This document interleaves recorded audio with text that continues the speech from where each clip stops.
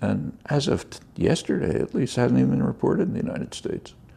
Namely, there was a study that came out in one of the major medical journals, which was reported by Patrick Coburn, a fine reporter in London, in the London Independent, and one or two other places abroad. And it is, in fact, being reported broadly abroad.